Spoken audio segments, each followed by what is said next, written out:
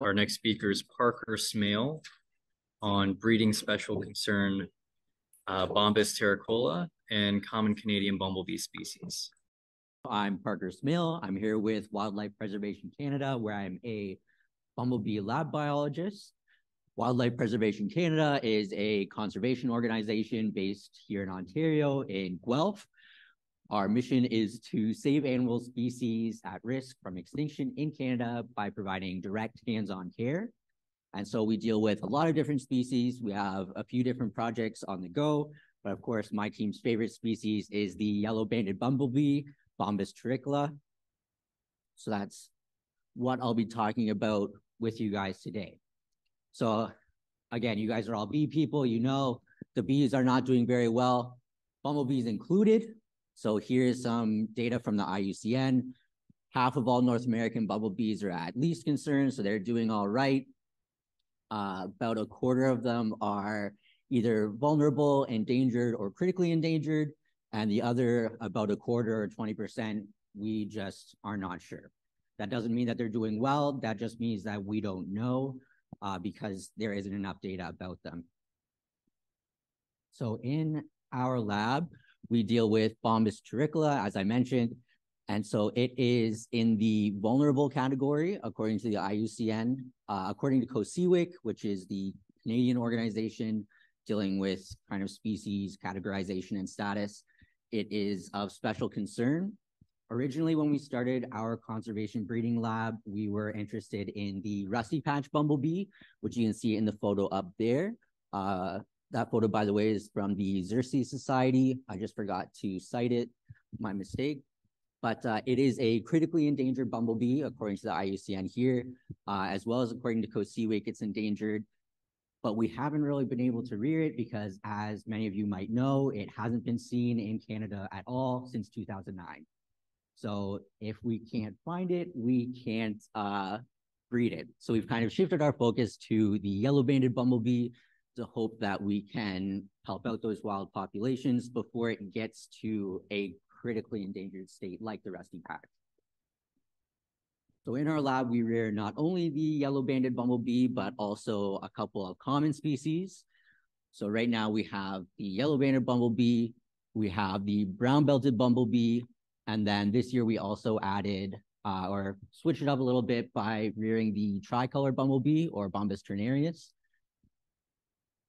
We rear common species on top of our focal species, basically just to bring our numbers up, especially for experiments. We want to make sure that we have enough bees to get data from without having to take a bunch of this vulnerable species out of the wild.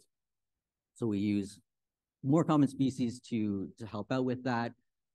Our shift away from the brown-belted bumblebee and towards the tricolored bumblebee is because the tricolored is more closely related to the yellow-banded, but that's all kind of an internal thing. Not too much for you guys to worry about.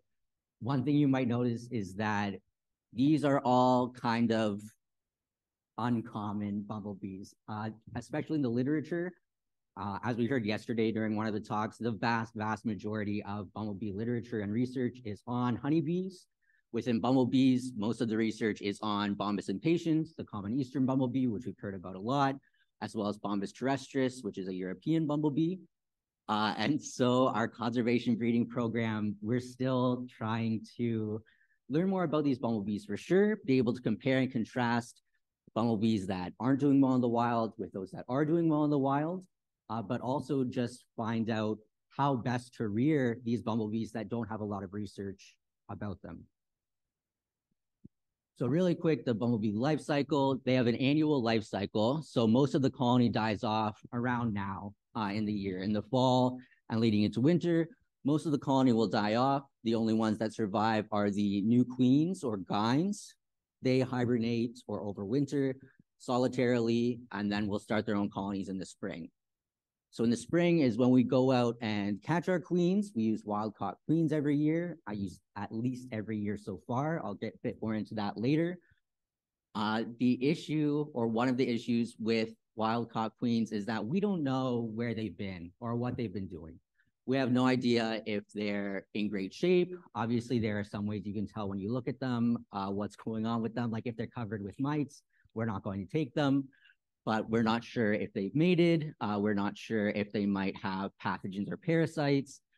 We're really just going out there and catching bees, and some of them we bring back to the lab. Some other metrics we look at when we're considering how well our conservation breeding is going is number one, colony initiation. So is the queen that we have producing workers? Later on in the life cycle, we like to see that she's producing reproductives, so that's males and gynes, as well as that they are successfully mating.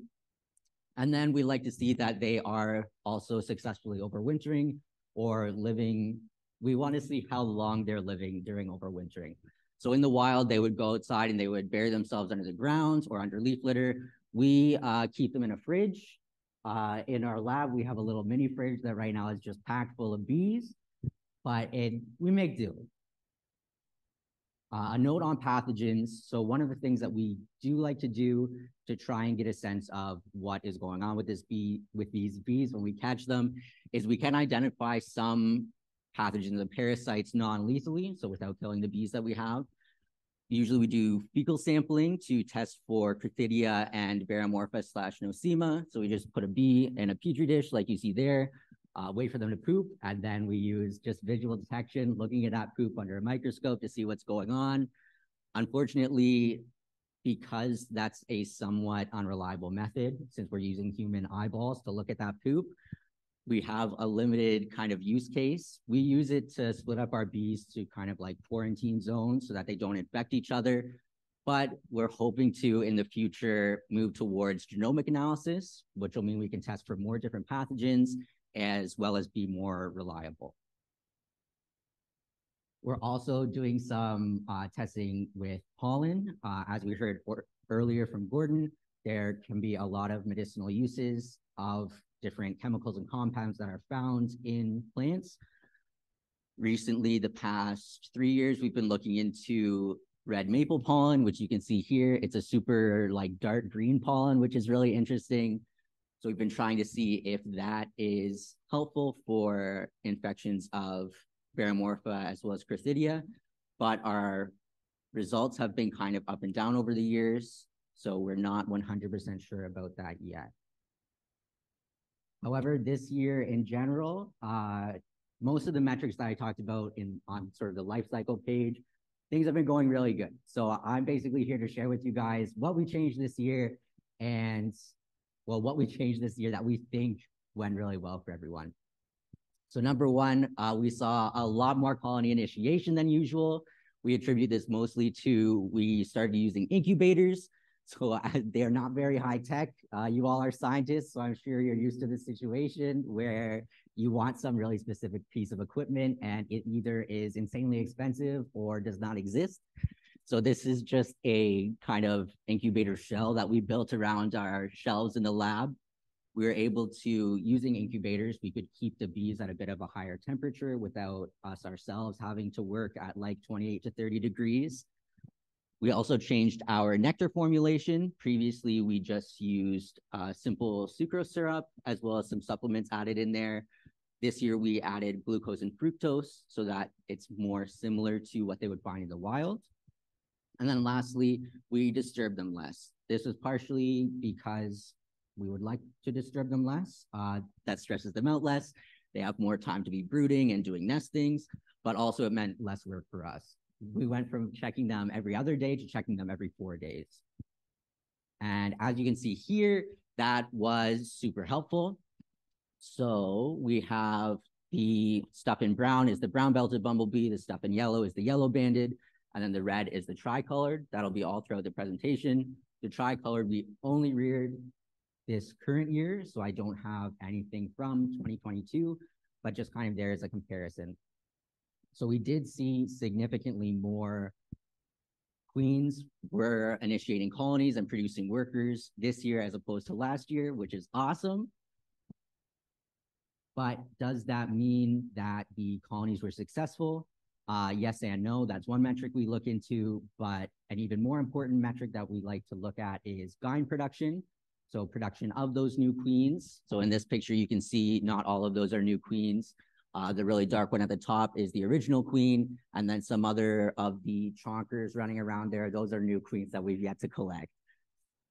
So gyn production is arguably the most important or indicative measure of colony success, especially considering we're a conservation breeding lab.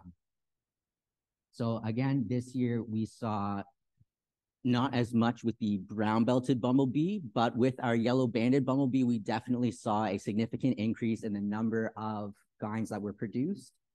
That's really super interesting to me. It kind of falls in line with the fact that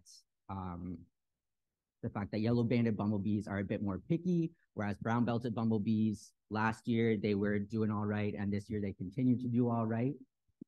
But we'll see what happens as we move forward and if that continues to be a trend or not. You can also see that our tricolor bumblebees did produce a significant number of gynes. So that is a good sign that we can continue on with working with that species. Another huge milestone that we hit this year was we saw our first observed, confirmed terricola mating, yellow-banded bumblebee mating. Last year, we only had a few yellow-banded bumblebee gynes, and the rest were brown-belted. Out of 150 mating trials that we set up over the summer last year, we saw one mating, and that was the mating itself was very exciting for us, but overall, that's a pretty low success rate.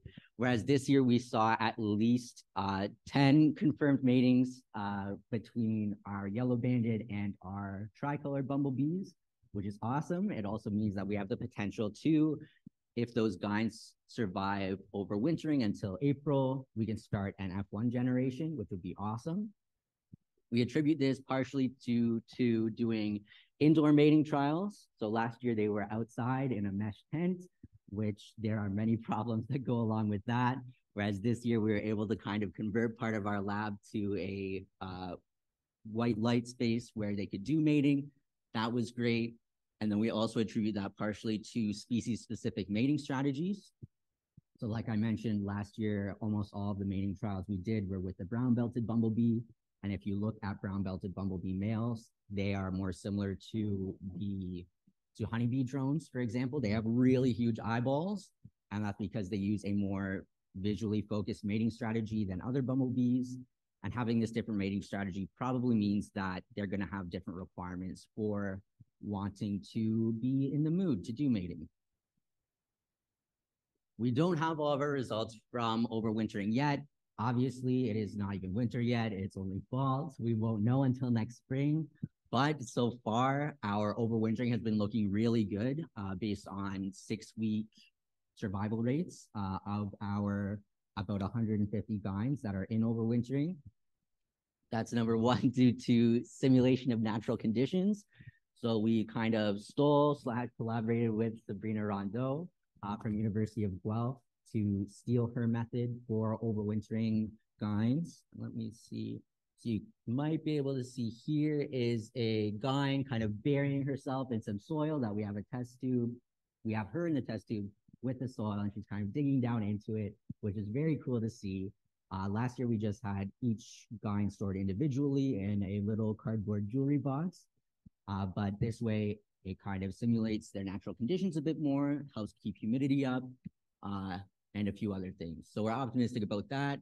Also, since we had an insane amount of gynes produced in our lab, unfortunately, we couldn't keep them all. We have one mini fridge to keep these in, and it filled up very quickly, surprisingly quickly. We just weren't anticipating this level of success, basically. So it was sad that we had to get rid of some, but on the plus side, that meant we got to choose the cream of the crop for who went into overwintering. So moving forward, as I mentioned, we want to do genomic analysis for our fecal sampling. We're going to continue with pollen studies, including exploring the effect of late flowering pollen on gyne weight and survival, and then also do some dissections to identify potentially any missed matings. So there are a lot of different variables I talked about. We don't know which ones affected everything, or we don't know which ones affected different variables completely because there are just too many moving parts. and we can only run one generation per year because of their annual life cycle and just because of our limitations as a lab. But what we can say is that we're one step closer to re-releases. So thank you to a lot of different people, and I'm out of time, but feel free to track me down during the break for any questions.